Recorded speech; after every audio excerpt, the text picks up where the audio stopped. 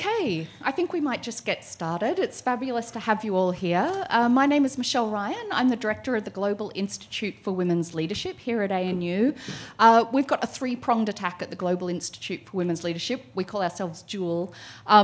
So when it comes to gender equality, we do research, world-leading research, and a few of our researchers are here in the audience as well. We translate that research into policy, and we also do advocacy, such as the events that we've got here today. So I'm not going to speak too much. I'd just like to start with a welcome to country and a quick introduction of our panel, and then I will pass over. But I'd like to begin this event by acknowledging the traditional custodians of this land on which we meet today, which is the Ngunnawal and the Ngambri people, and I'd like to pay my respects to their elders past and present. I'd also like to extend that respect to any Aboriginal and Torres Strait Islanders here in the room today. I'd also like to acknowledge that this land was never ceded, and it always was and always will be Aboriginal land. So, without further ado, I would like to introduce our facilitator today and welcome Georgie Dent. She will be facilitating the questions, getting us going. Georgie is a writer, a commentator, a mother of three, and she's a passionate advocate for women and for families. She's a former lawyer, a contributing editor at Women's Agenda, and she's a best-selling author of Breaking Badly, a memoir that was published in 2019. After a year of serving on the board at the Parenthood, Georgie took on the role of Executive Director in July. Welcome, Georgie.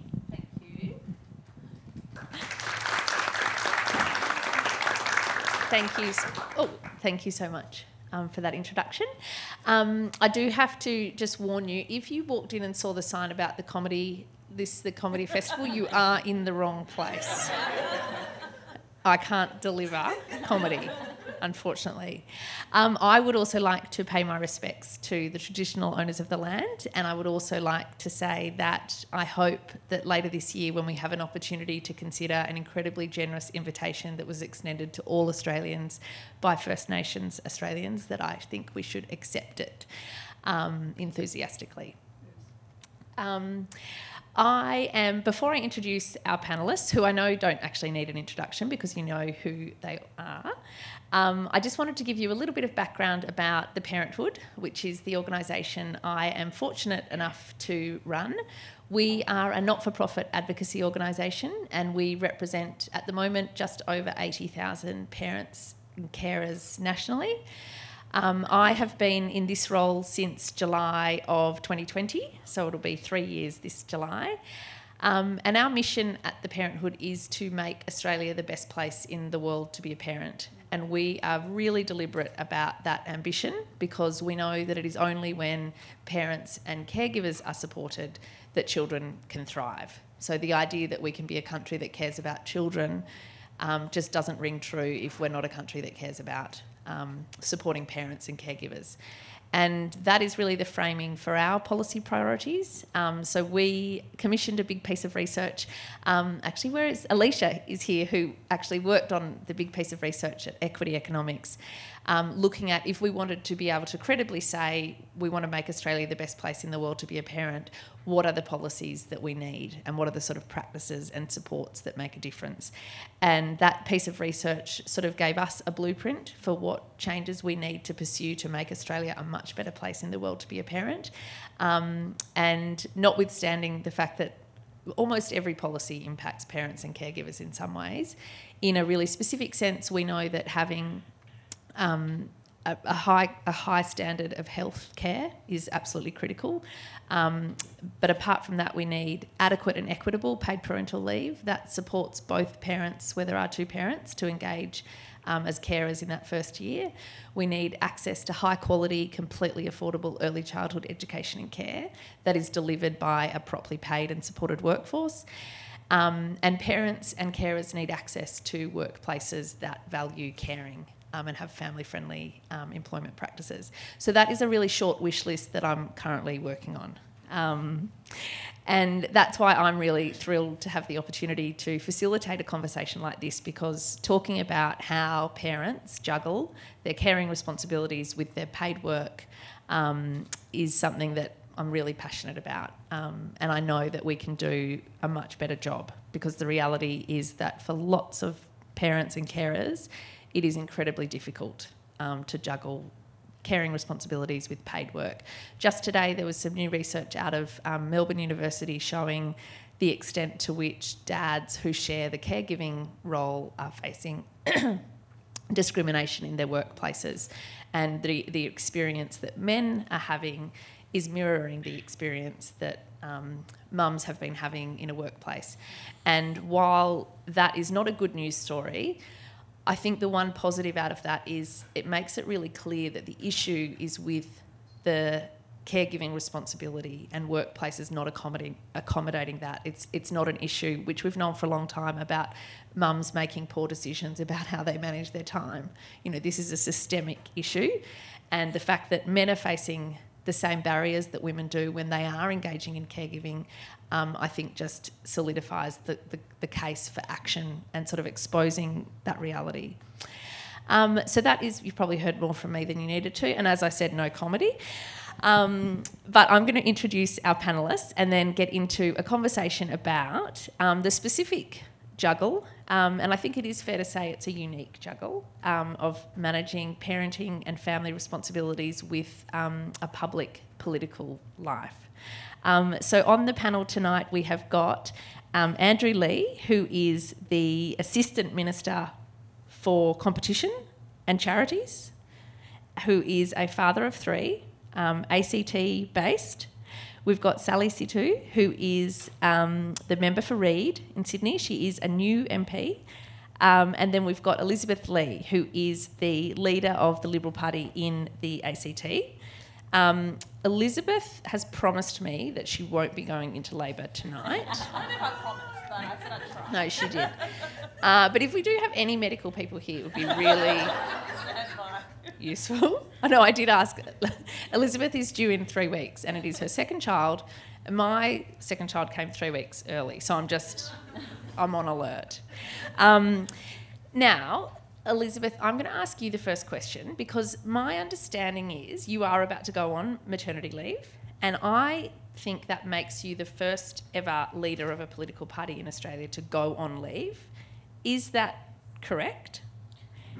Yeah, it's funny because I had someone raise that with me only a couple of weeks ago, and I sort of was like, oh, is it? I'm not sure. I hadn't given it much thought.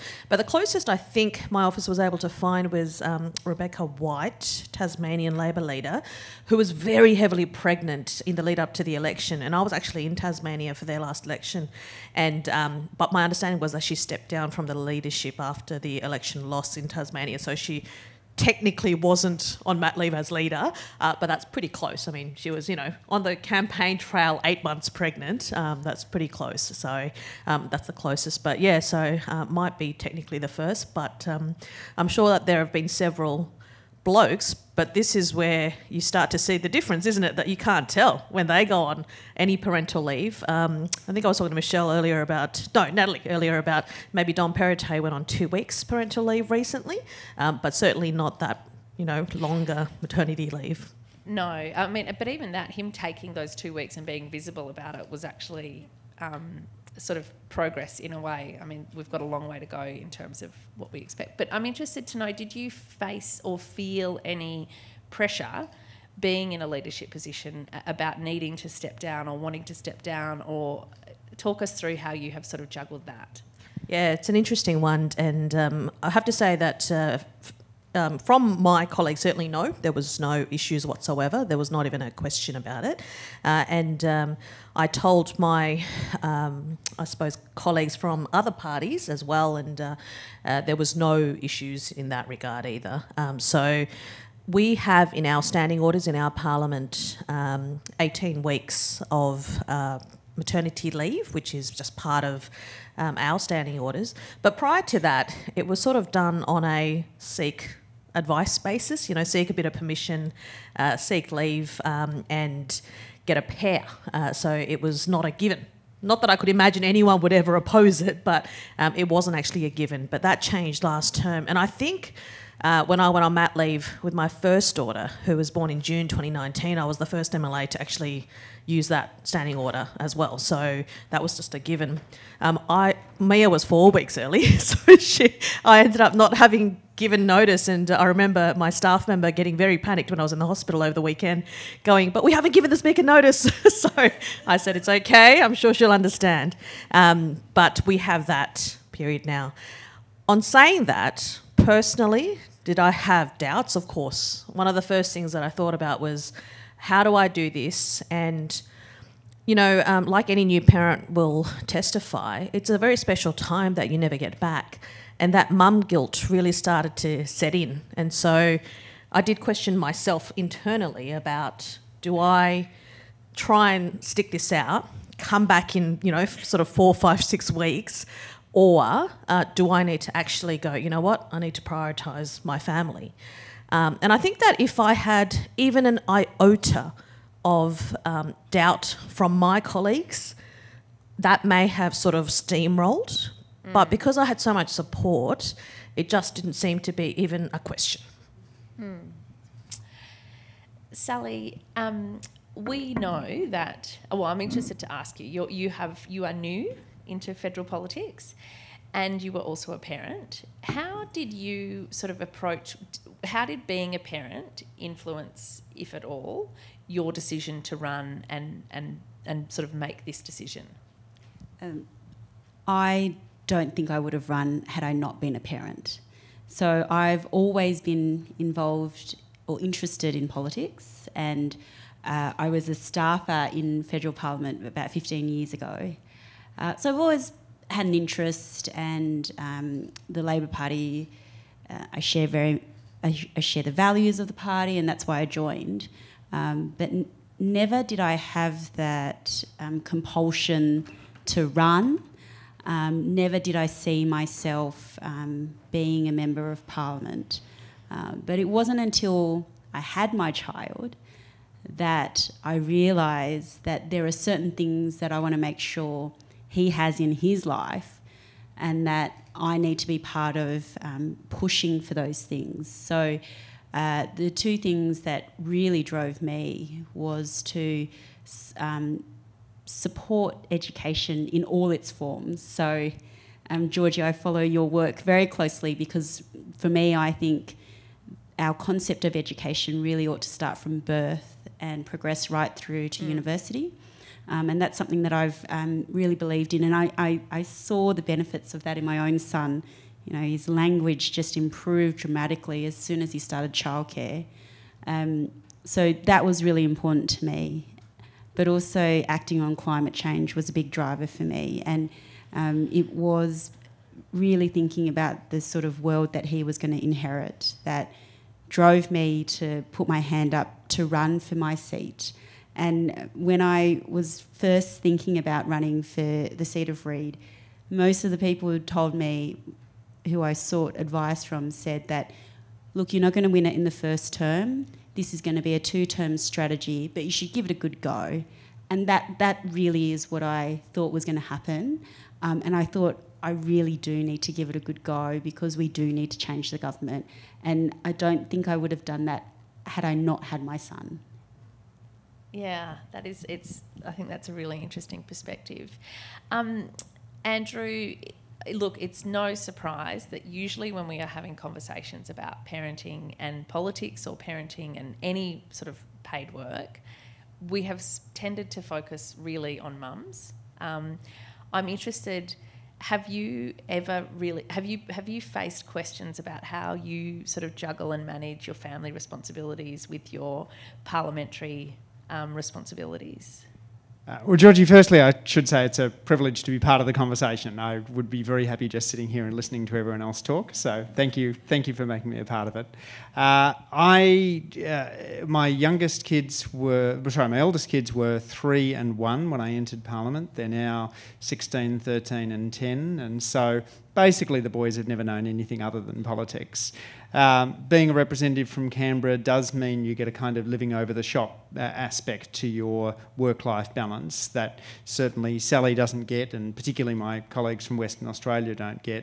But politics still kind of seeps into everyday life a lot. I try and deal with it by bringing the boys along to everything, which means that you get moments like attending a branch meeting with a son in a Spider-Man costume who suddenly, just as you're about to stand up and give your branch report, tugs your arm and says, "Dad, I really need to go to the toilet."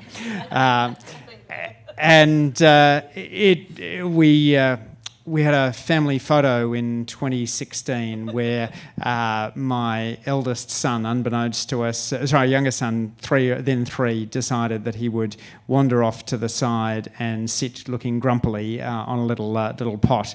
And the photographer, David Foote, managed to capture this shot of the rest of the family smiling happily at the cameraman while Zachary scowled his best scowl. And when I saw the photo, I thought, oh, that's kind of cute, but I don't think we'd put it out. And it was my wife Gwyneth who said, no, it's probably worth putting out because people don't want to see this super polished image. Everyone else quite likes the idea that our family is going through the same juggles with work and family as they are.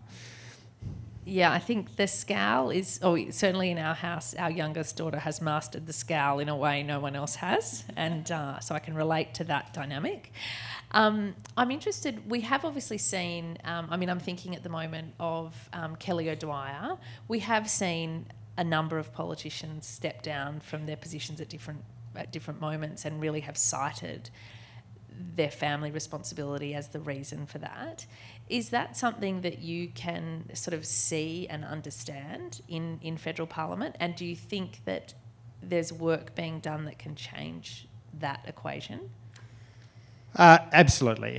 One of the problems with I'm stepping down to spend more time with my family is that in some cases it is just an excuse, but in many cases it is absolutely real. And I know friends who have just been delighted by wrapping up a parliamentary career earlier than many in the outside world would have expected and getting to then have that extra time with family.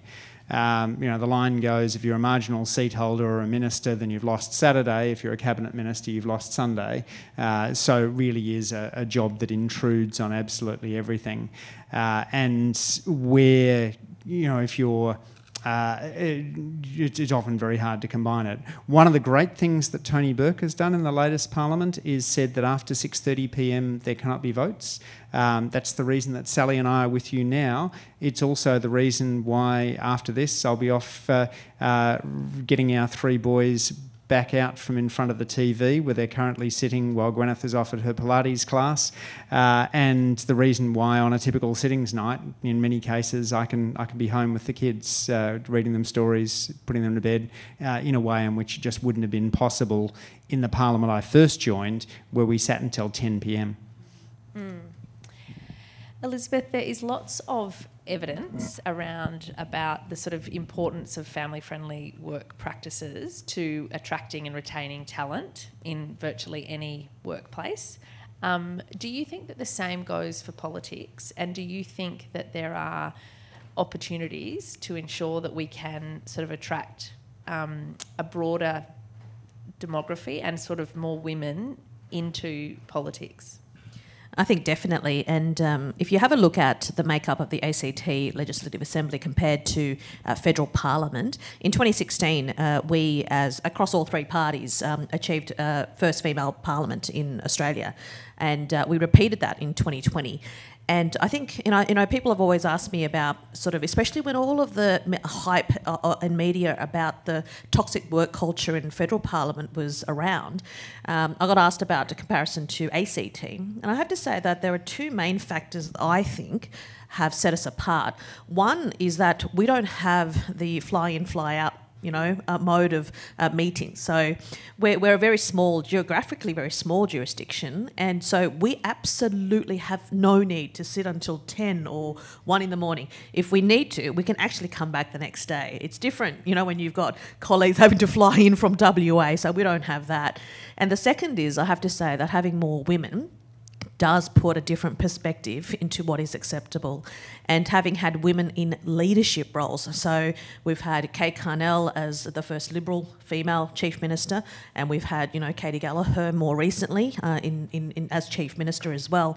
And so there are accepted practices in the ACT, which seem like, hold on, isn't that sort of common practice? But in federal parliament probably would be like, whoa, whoa, whoa, what's going on? So things like we rarely sit past 6 p.m, rarely, if that. And so we do also have the luxury of being able to get home most of the time. And number two, we try to avoid school holidays when it comes to sittings or a lot of committee work. And so that does make a difference.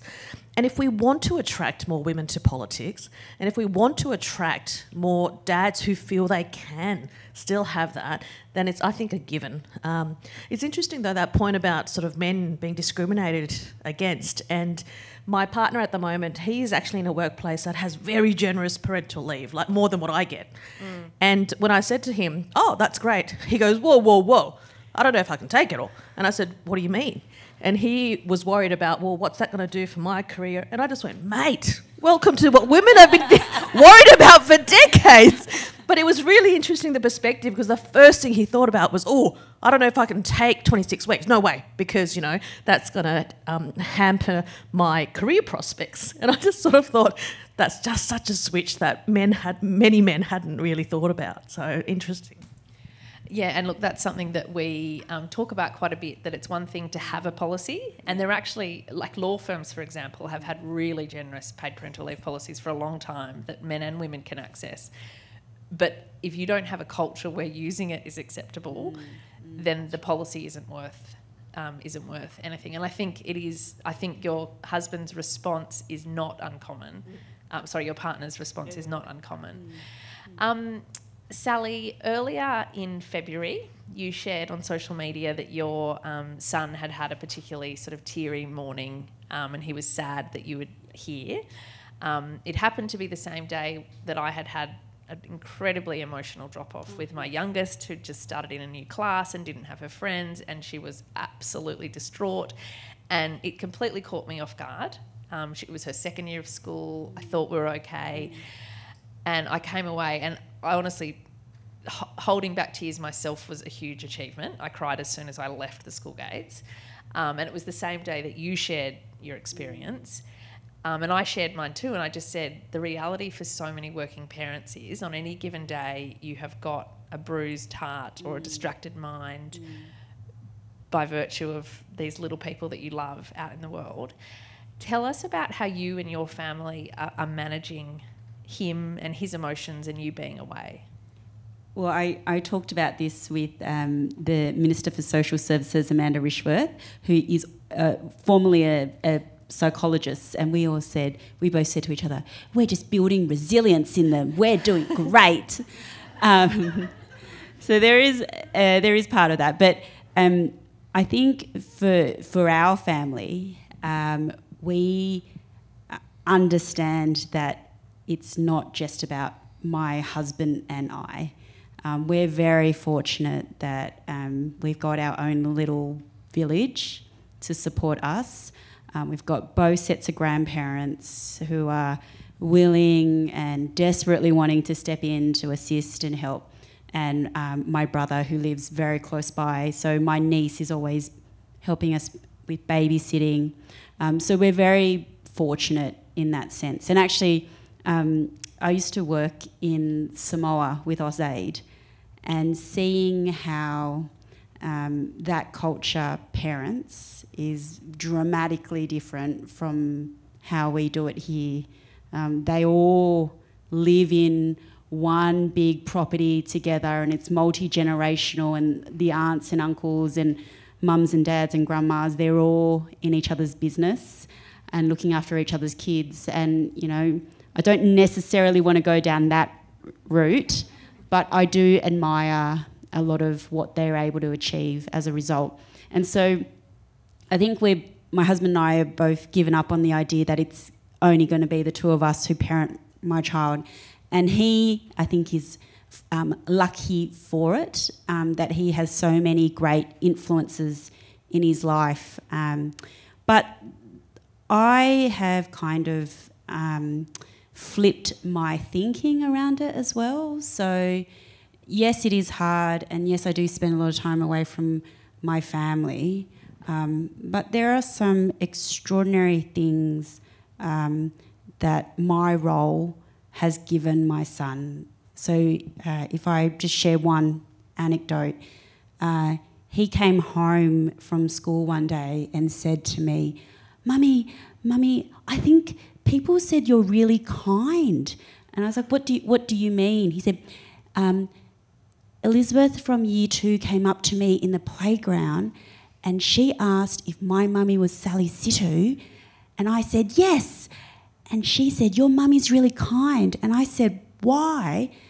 And she said, because she's always trying to help people. And so for me, I think that was a lovely example of showing him the type of person that I'd like him to be and the values that I think we as a family would like to have, and that is the idea of helping others and service. And so he sees me doing that directly. Sometimes he's standing beside me at a really boring branch meeting and hearing me talk about the things that we do, but he's seeing it instead of me and my husband telling him about those values. He sees it and he kind of lives it through me. And so I get that there are some hard things about this role, but I think that I am also enriching his life in a way that I wouldn't have had the opportunity to had I not been in this role.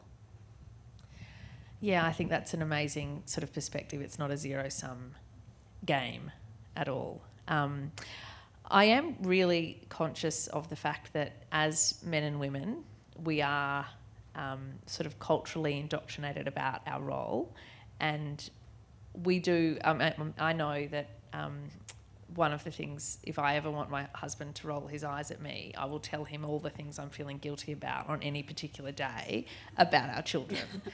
And he's just like, I honestly don't know how you get out of bed. But instead of beating myself up about that, I say to him, as a woman, the sort of public expectations that I have absorbed are really, women as caregivers. And so then when you do get a huge amount of purpose and out of your professional life, I find myself confronting this, and I have to have those conversations with myself all the time about actually our girls are enriched by having a mum who is engaged professionally, and the sort of double standard in my head about what I'm doing compared to my husband. And Andrew, I'm going to put you on the spot in this regard because I'm interested to know, do you watch your sort of female colleagues in Parliament and think that for them the reality of juggling caregiving responsibilities is different to you as a sort of dad and your male peers? Yeah, absolutely. I did a book called The Luck of Politics back in 2015, and I was interested in a little quirky exercise about whether Liberal or Labor politicians had more boys or girls. And in the process of doing that, I ended up counting the number of kids that male and female politicians had. And it turned out that female politicians, as in 2015, had on average one fewer children than male politicians. I gave the numbers to Annabelle Crabb, who used them in the wife drought. But it did speak very strongly to the challenge of having kids and being a woman in politics. But it's just amazing seeing colleagues leaning into it. So it's multiple birth week this week, and my colleague Arnica Wells has decided, because she's moving house, that she will leave her husband without the kids this week, and she'll bring them down to Canberra. So she came down with her twins, and she brought one of the twins along to a caucus committee meeting at noon today. So her son was happily bubbling around. And then she did an interview in the courtyard with Greg Jennett. And she said the thing that struck her was she told the ABC beforehand that she was going to bring her twins along, and they brought along a play blanket and some toys and a packet of biscuits. And she was impressed not only that they said yes, but that they leaned into the event. Annika's brought her, when the twins were much younger, she brought the pram into Parliament for a division. I remember seeing her when the bells were ringing, and she said, I don't know if I can bring a pram into the Parliament. I was like, Annika, let's take it in and let's let them try and stop you from coming in to vote with a pram with 2 sleeping twins inside. So it's truly lovely having kids in caucus committees. I love it when a kid cries during question time. Just reminds you of the kind of basic humanity of the place. You know, having kids makes the world seem a little bit sillier, a little bit gentler. It's a little bit harder to take everything too seriously. So whether you're a dad or a mum, I think there's a great benefit to involving the kids in things. I've been burnt with it before. Can I give you one quick story? I took one of our kids along to the tarmac where I had to meet Prince Charles and Camilla, who were coming in. And it was a Sunday. I didn't want to spend time away from the kids, and so I just said to my eldest, "Do you want to come along with me?" So we picked up some flowers. We went in. He gave the flowers to Camilla. We did the usual handshake. And there was a journalist there who said, "Do you mind if I have a chat with your son?" And I had to go and do something else. And I was like, what on earth could happen with this? That'll be fine. Just leave the child with the journalist to chat. Next day, the report of the story in the Canberra Times begins, "The flowers were from Woolworths, but the smile was from the heart." So at least Sebastian came out well from the story. I love it. Now, look, because you did bring up multiple births, I do want to flag that today at Parliament House there was an event that the Australian Multiple Births Association ran, and they had 12 families travel to Canberra. I mean, frankly, even if you lived 100 metres from Parliament House, bringing twins or triplets to Parliament House by 9:30 this morning, and they had 12 families who all paid their own way to be there today to launch a piece of research called Multiples Matter.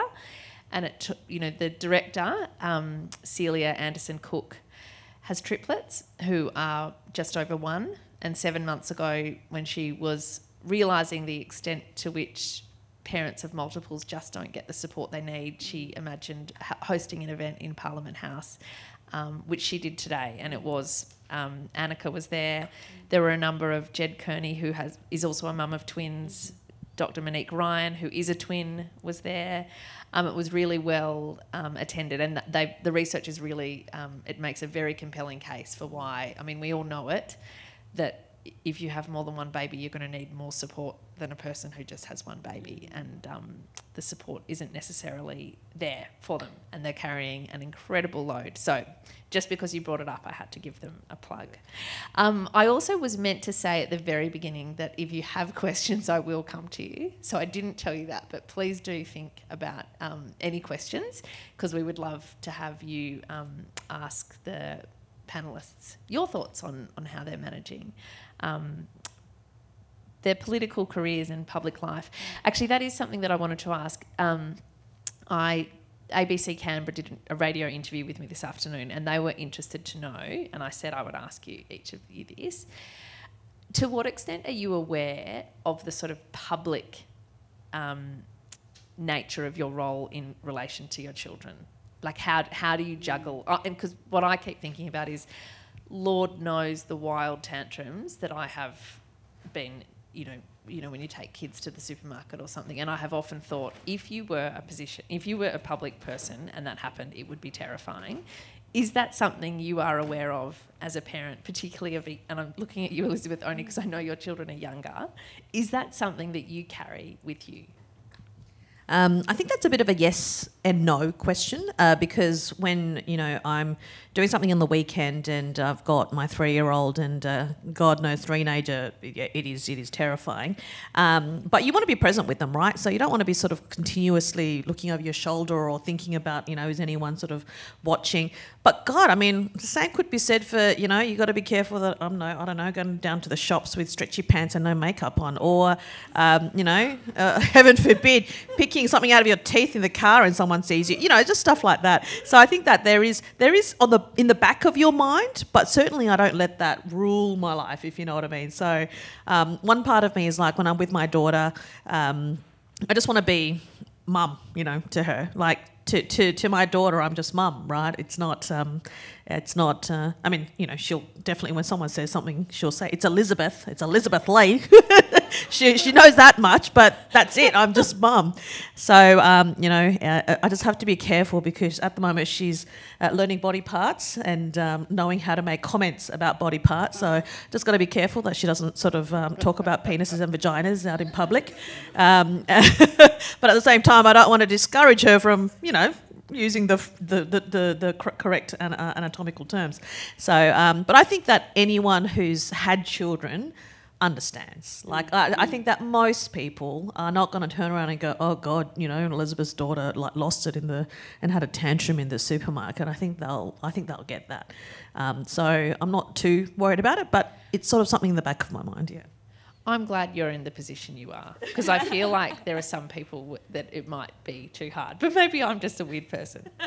But I think that's probably the right approach to take. What about you, Sally? Well, I think potentially because my son is out of his big tantrum phases, because we did have some real moments, and then also when he was toilet training as well. So thankfully I kind of got into this after those two awful periods, but we've actually had very positive experiences. So I'll give you two examples. So there was one night I was out with the family and we were at Korean barbecue, and Korean barbecue can be quite a messy affair. You're dipping in the sauces, and I heard someone call my name from the table over, and I looked over and it was an Asian woman, and I didn't recognise her, and she said, "You don't know who I am, but I just wanted to say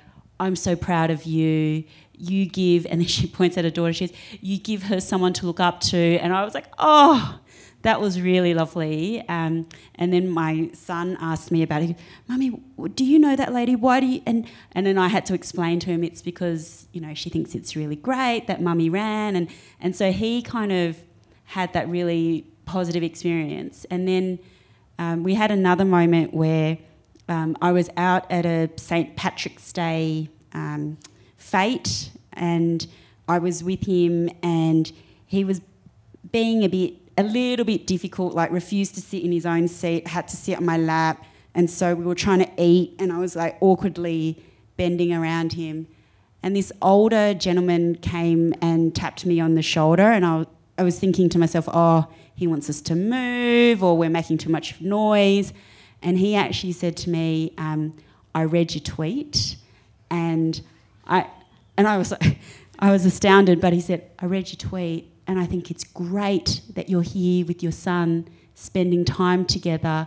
Good on you. I won't take up too much of your time together, but I just wanted to let you know that." And I thought that was really lovely. Yeah. Yeah, there are some good humans out there, aren't there? Even on Twitter, there are good humans. Yeah. Yes. Even on Twitter, it is true. Actually, there's a few people in this room that I've only known because of Twitter. It does actually connect you to some great people.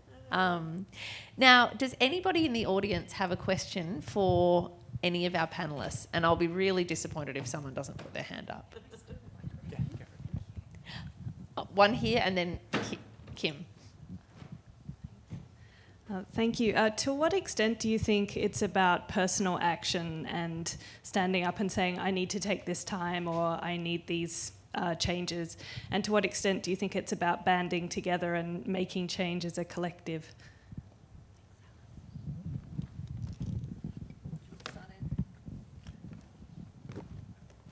Most big change is systemic, right? You want to make sure that you have more women in Parliament. So we have for the first time now a party room which is majority women, and that just completely transforms the conversation, and the standing orders are changing, and that matters too.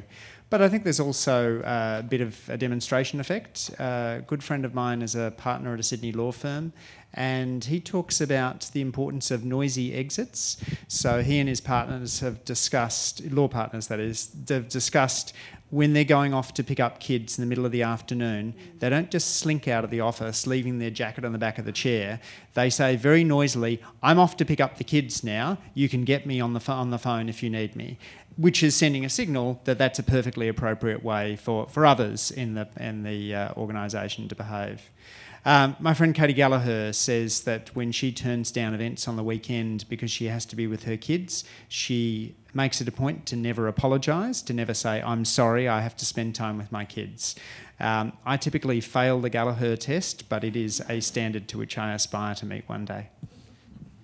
I think it's a bit of both, because as Andrew said, the systemic changes do need to come as a collective, but it also takes leadership as well. And the people who are privileged but also have the burden of going first, and being the first of anything, no matter what it is hard because there is no pathway set for you. But I also see it as an opportunity because there is no set stereotype or expectation, and you can sort of trudge that path yourself, and I think that's really important as well. And but it takes a lot of guts. I mean, it's really difficult sort of being the one that stands up and goes, "Actually, I'm going to do this," when you've spent your entire adult professional life thinking that there's a certain expectation of how you should behave as a professional.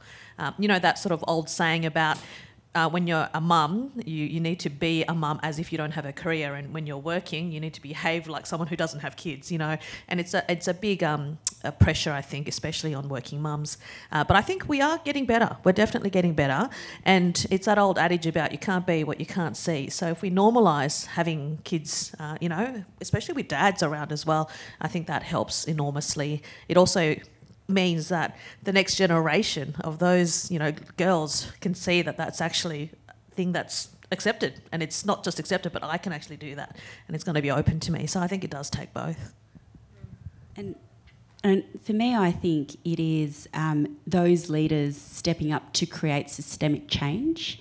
So the way I think about diversity in our leadership is that it's not in and of itself enough just to have a diverse-looking group of leaders. It's about what you do when you get into those leadership roles. So I look back at the difficult battles that Labor women had in the 90s to push for quotas, and those Labor women, they had to bear a lot of the brunt of the arguments, and it was not an easy time for them. But they pushed and they pushed, and they had those debates, which meant that someone like me was then able to pop up in federal parliament some decades later, and then also we were able to create this first majority female federal government in our country's history. And it is because of those leaders who are willing to step up and create the systemic change. I'm interested in the contrast that you've made a couple of times of being a member of parliament in your home state as opposed to those outside of Canberra who have to travel. And it makes me think of what I often tell my constitutional law students, that you can definitely see that there were no women at the drafting of the Constitution because of the requirement that our federal parliament had to be at least 100 miles away from Sydney because of the battle between Sydney and Melbourne. And if women had been there, they would have advocated that would make it very difficult for anyone with family responsibilities. But I'm wondering, with the advent of COVID, whether there has been an opportunity to be a bit more creative for those of those members of parliament who are not Canberra-based, to make it more family-friendly, to be more enabling of being a participant without actually having to physically be here in Canberra. So I'm still quite new to it all, so I don't know what it was like before, but certainly in some of the committees that I've been on, the discussions around, not so much the Canberra aspect, because I think we still need to be here to vote and participate in some of the discussions that happen here. But for the committee work, there have been some talk around whether or not we can hear from people via Zoom. I also think it's beneficial to those who are coming to hearings. Like, why do they have to travel to a major city in order to tell us their story or experience? So I think the Zoom aspect would be good for me, not having to travel, but also good for those wanting to give evidence to a committee.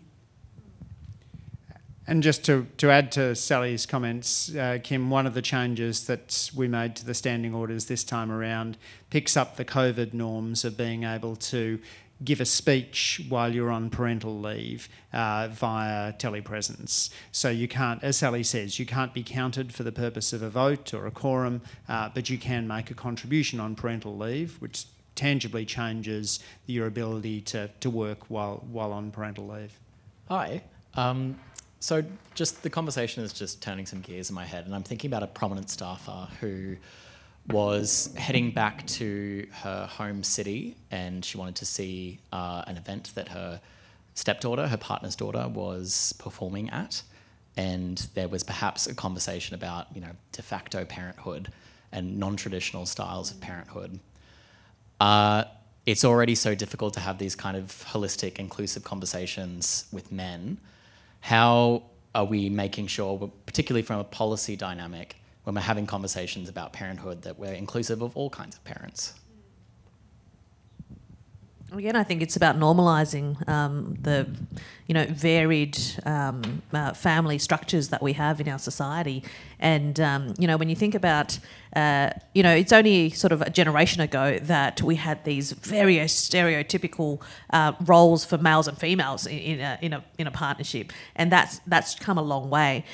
So we still haven't got it perfect, but I think it is about normalising it in terms of, and the easiest way to normalise anything, of course, is to see it more often. So to encourage that kind of behaviour and accepting of that publicly, I think especially for politicians who do have the privilege of being in that public eye, I think is a really important thing. Yeah. And increasingly, as you see that there is greater diversity in our parliament, there is diversity in the types of families that are there. There are lots of blended families in our caucus and across the chamber. And I think the other important point to make is that there are caring responsibilities that we have for our parents and our partners as well. And I think that the greater acceptance of parental care responsibilities has also made those other caring responsibilities more acceptable as well. So we will often have colleagues who will step away and say, they're a grandparent and they're helping their child look with the grandchildren, or they're looking after their own parents. And I think that whole conversation is much more present and accepted now, because it's largely been driven by the parental care responsibilities. I would just say that in any context, if you don't intentionally include, you will unintentionally exclude.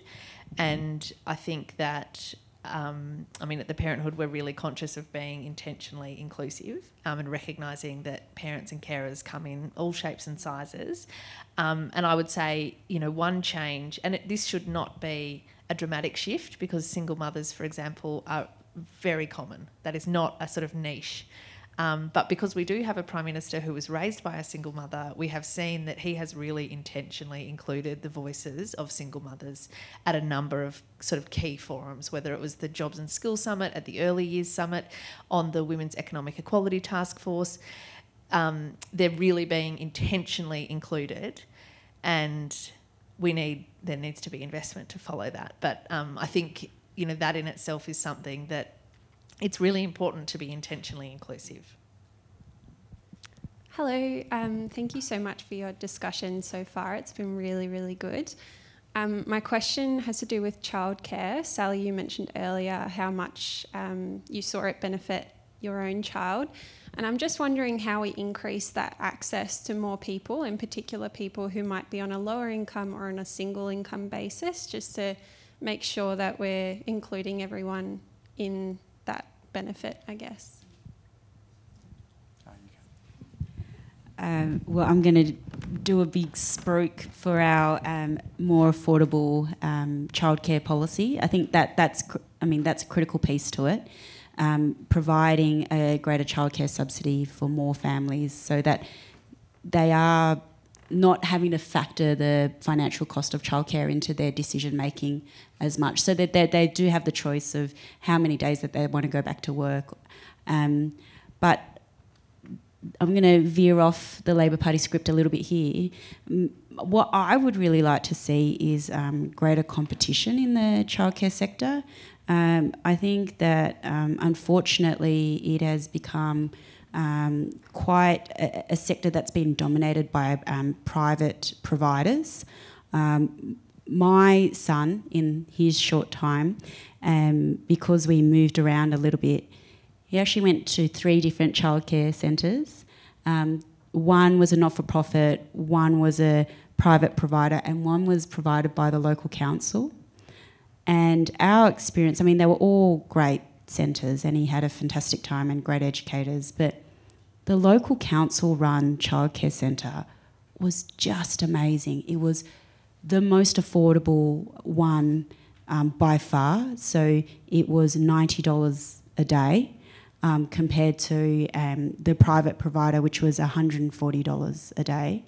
And integrated in the local community. He went on excursions to the nursing home, to the library, to the local school.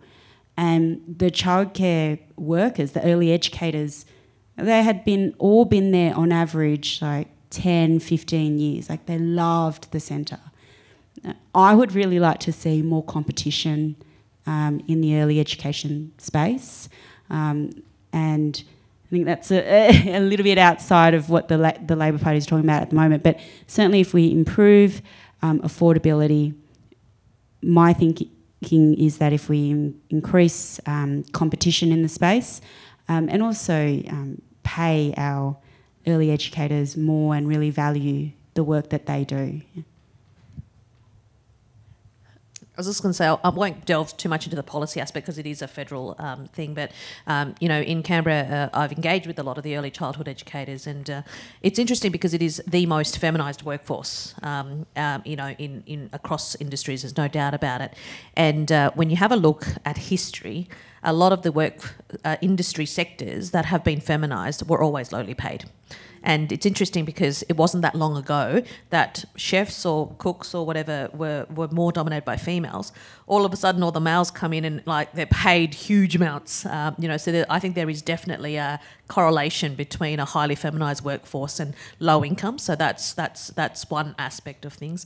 The second is, of course, making sure that we value the work that the early childhood educators do. And Mia's been going to the same childcare early education centre since she was about 7-8 months, and I certainly agree with Sally that, in terms of what she learns there, it's very interesting because sometimes I go, oh, that's new, okay, but I can tell what she's learning there.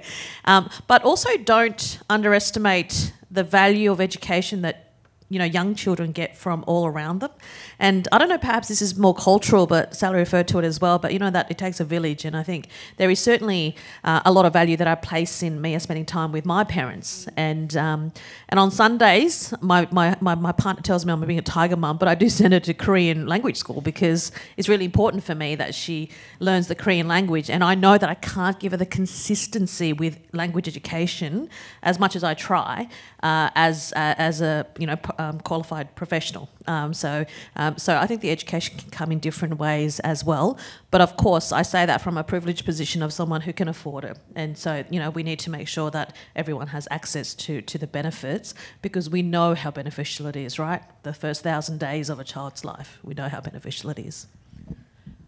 I would also just add there that removing the activity test altogether would really substantially lift access, particularly among lower income households. Some research that just came out 2 weeks ago showed, this is a dilemma that anyone who's experienced it can understand, but if you don't have an early education place for your child, it's really hard to go to a job interview and it's really hard to get a job. But if you don't have a job, you can't pay for early childhood education and care. And so the activity test acts as a real barrier for a lot of predominantly low-income mothers in particular. So removing the activity test is one thing that lots of organisations like the Parenthood have campaigned for. But the other big piece is that there's a Productivity Commission inquiry that is being headed by Deb Brennan. And that really is looking at universal access. How do we design a system that every child, regardless of their postcode, regardless of what their parents earn or don't earn, has got access to high quality early education and care? And under the current subsidy model, it is very impossible to see how you would make that work. So we would be looking at a very different model for delivering early education and care. Thank you for that. Going on with the concepts of privilege and deliberate inclusion or active inclusion, I'm wanting to know what is in place at the moment to help support mothers or parents from a more diverse background, say for example with children with lived experience of disability, or those sorts of messy kind of family lives that we don't tend to see in politics. What's being done within parties and what could or should be done to help support and make room for the kind of more average Australian parent to succeed in politics? So once you are paid a parliamentary salary, you're automatically within the top 5% of income earners. So in some sense, you know, you're well up the income scale at that point.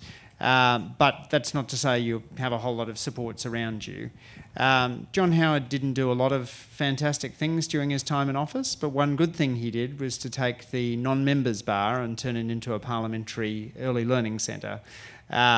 For Howard, this was a double benefit. It had been pointed out that his government was not particularly family friendly, so he could tick one box there. And the non-members bar was a principal place in which his cabinet ministers would leak to journalists, and so he was able to shut down that source of leakage. But I see it as a challenge, particularly for staff, and one of the things I'm quite conscious of in my office is how we create staffing roles which allow people to combine work and family and bring in those diverse voices.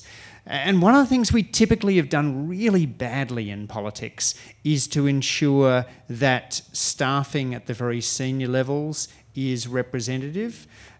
So if you think about who's staffing the typical Prime Minister's office over the last 30 years, it tends to be people without kids, because it is very hard to be a prime ministerial staffer and have kids. So you get early 20-somethings, pre-kids, and then you get a cohort of kind of 50, 60-somethings, and then there's this missing middle, which means that the Prime Minister isn't getting advice from people with complex family backgrounds and who are raising kids at the same time. So there's an advice deficit coming through. I'm trying to do a bit in my own office, and I can see other offices striving towards that, but doing so in an environment which is not conducive to having that diversity of experience. I'm going to say it is a really important and tough question, because even running for Parliament is a very privileged position. I was able to do that. So essentially, we went from a 2-income household to a 1-income household because I really couldn't work during the campaign period. But I was able to do that because my husband is a high-income earner, and we had lived a lifestyle that wasn't beyond our means. And so it meant that without my income for it was around 8 months, we were able to do it. That's not the case for many people, and it's maybe a little bit easier in a political party because you have the support structures there to help you. But if you look at the independents, the type of people who were able to run, they were, all credit to them. They did an amazing job, but you also had to be able to financially support yourself, try to find funding for your campaign, and all of that means that it does exclude a lot of people. I don't know the answer to your question, and I think it's something that we need to do better at, because members of Parliament ought to be representative of the community. I think we've done a good job when it comes to gender. I think we're getting better when it comes to cultural diversity. But the other lived experiences that you've talked about, I don't necessarily think we're there yet. So it's a live question, and I think we as a society, certainly in political parties, is something that we need to examine and get much better at. I think we're certainly not there yet, but in Australia we're so much more accessible in terms of political aspirations than some other countries around the world, and I think we accept that. It was funny because I was reflecting as both Andrew and Sally were talking about generation, and the reason I say that is because I acknowledge that I'm in a very privileged position, but I grew up with migrant parents. My parents still live in Blacktown in Western Sydney. Their combined income, and Dad's 72, he's still working full time in a very physical job, and their combined income is about a third of what I earn. They sacrificed so much so that I could have the opportunities that I have. And for me, as I was growing up, it wasn't about, I better go and get a part-time job and pay them back for all the stuff they did. For me, my biggest repayment to my parents is to succeed, because they sacrificed so much that my sisters and I could succeed. And so it got me thinking about the whole generation thing. So there's no way that my parents, and the only thing that sets us apart, because they worked hard, they've got the intellectual capacity, the only thing that sets us apart is that I had the opportunity to receive a much higher education here in Australia. That's the only thing that sets us apart. But there is no way that they could have ever even fathomed going into politics in Australia. That just wouldn't have been a reality for them. And certainly for me, growing up as a 7-year-old in Western Sydney, that wasn't a reality either. Back when I first moved to Australia and saw Bob Hawke, who was the Prime Minister at the time, yelling, across the room at some of his, well, they're all middle-aged white men at that stage. It was 86. It was all middle-aged men. There's no way that a 7-year-old Asian girl, growing up in Western Sydney could have even fathomed that. But, it's less than a generation later, and I'm the first Asian Australian leader of a major political party. It's astounding, but it's all thanks to a lot of the sacrifices that the previous generation have made. That doesn't resolve the problem of that, but I guess I've brought with me, despite my adulthood being fairly privileged, a lifetime of growing up in a childhood where I've seen all of that. And I tell you, my biggest fear as a politician is getting out of touch. I think that's the biggest fear for most politicians. But if I need a dose of reality, I just go home and visit mum and dad, right? They still live in the same house in Blacktown. They're the kind of people who literally will, go to Aldi, Woolworths and Coles and go, all right, the coriander's 89 cents here, let's get it here. They're still in that category. My dad, he still buys the bulk toilet paper and divides it up between my sisters and I because he goes, it's cheaper. And I'm like, okay, we can buy our own toilet paper. And then he has this whole, but you don't want to lug it upstairs and I'll bring it in. So it's that kind of reality that I think is hard to escape, despite the fact that I have a great income now, and I can certainly provide for my family. But it's those lived experiences I think are pretty important as well. Oh, thank you so much to the three of you. I have been told we've got a call time. I'm sorry that I know there was one question we didn't get to. But I have found the conversation really fascinating and uplifting, while also, sobering when, the challenge ahead is immense. It's not an easy juggle. But it's one I think it's critically important that we get right. And I'm really grateful to ANU for putting on creating this forum for this conversation. Thank you all so much for coming here tonight. I hope that you have found the conversation as interesting as I have. Thank you.